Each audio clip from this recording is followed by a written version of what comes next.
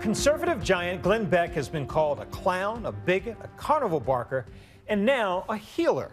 If that sounds confusing to you, welcome to a brave new world where up is down, black is white, and Glenn Beck is a moderate voice of reason.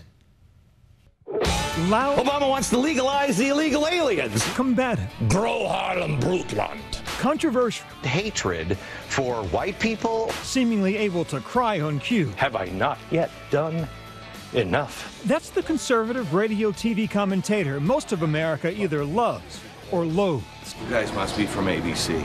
It is not the man we met. How would you define Glenn Beck?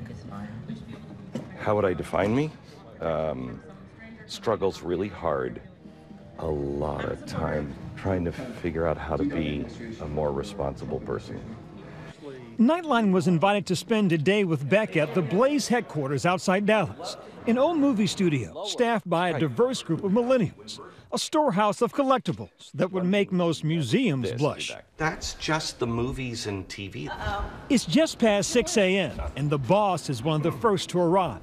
How much sleep do you get? A legendary workaholic, Glenn Beck remains a man in a hurry. Where do you go from here? Hopefully quickly out of the makeup.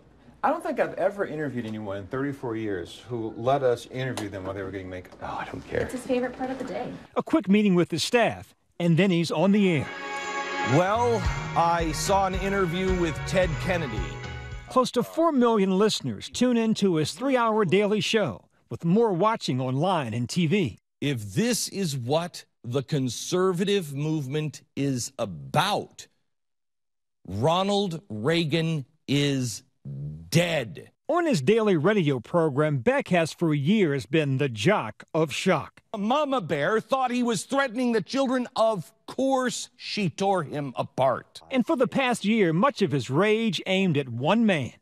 Donald Trump is a dictator in the making. You called him a sociopath, dangerous, unhinged, unstable, and you compared him to Adolf Hitler. I don't think I compared him to Adolf Hitler. Nobody can be compared to Adolf Hitler. I said Adolf Hitler of the 1930s and 40s is not Adolf Hitler of the 1920s. Somebody who can reach in and stir a crowd like that has a moral compass that is wishy-washy at best. They don't all turn into Adolf Hitlers, but one of them did. Beck vehemently opposed Trump during the campaign. But today, despite the barbs he once threw at Trump, Beck is now cautiously trying to turn the page. Now that he's soon to be leader of the free world, you say what? The same thing I said at the beginning of Barack Obama before he made any decisions. I want him to be successful. Even extending an olive branch to the new administration. I am reaching out today. I will call him today, whether he takes my call or, and I'm not saying that he's going to shun it. I mean, he's now the president-elect. You've talked to him? No, we reached out. As for the president-elect's chief White House strategist, that's another matter. Steve Bannon. Yeah. Like your whole Constitution just kind of dropped just then, just by saying his name. The left and the right have their own demons, if you will, that should be exercised. Define the alt-right for me. The alt-right is a movement that I think most conservatives didn't even know. I mean, you think of the Ku Klux Klan. They're no longer racist, they're identists. Well, that doesn't sound as bad as a racist. It's just as bad and just as poisonous. Poisonous is one of the few G-rated words liberals once used to describe Beck, now still staunchly conservative. He wants to be a bridge builder, not a flamethrower. All right, when we get to the scripture quote stuff, I'm gonna just follow me. So Glenn Beck, the man who's been called a clown, a bigot, a carnival barker, a smug know-it-all, now you want to be a healer? No, you're making this too grand. You're saying you want to, no. I am going to do it in my own life, and I am going to do it in my own business. I'm inviting you to make the commitment to do the same thing. Yet despite this new tone, Beck is aware he still has enemies, and as a result, 24/7 security. You get threats still? Oh yeah. We have, I'm told at any given time, 15 to 18 active threats to me or the family. Even more than being a conservative, Beck is a deeply religious, equally devoted family man. Come in a little bit if you don't His mind. daughter, Mary Kate, and son-in-law work for him. I find you deliciously delightful. But when I've read about you, I've heard people use, and I can understand the word dangerous. Well, I certainly don't think I'm dangerous. I mean, I guess I could be that character in the comic books. It's a good thing you use your power for good as opposed to evil. I know how to gather a crowd if that is my goal. To be able to know that when you're talking, the televisions are all on at the White House, that's intoxicating, okay? Fame is the most corrosive thing to a soul you can possibly ever introduce. It's awful. More than alcohol? Yeah. More than drugs? Yes. Because you know those well. I know them very well.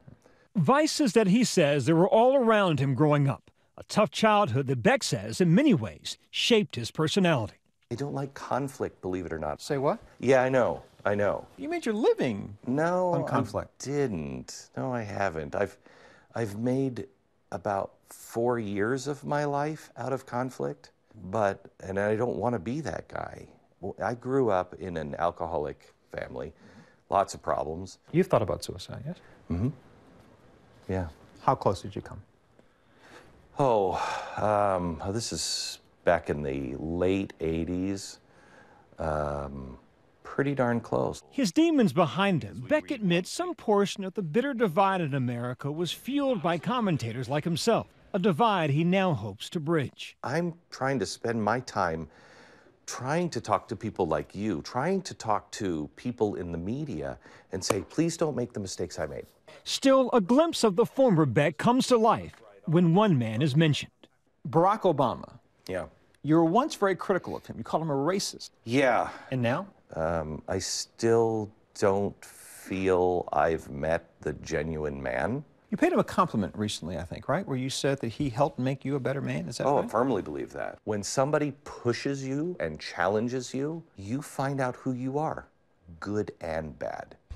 Heavenly Father, we love you very much. Some things remain the same for this devout Mormon husband and grandfather. Your husband has a reputation of being loud, shall we say, when he's having a discussion with someone. Is he loud at home? No. No? Mm-mm. Does he get the last word at home? No. Come on. Hello, buddy. At 52, Glenn Beck remains a complicated man, fiercely loyal, still combative, but evolving. If he can defeat his own demons, he hopes the same for the country. I don't think I would have guessed 15 years ago that I would be surrounded by my family. That is dream come true. We have made a point in my family in the last 15 years to break a few cycles of generational cycles, and this is a dream come true.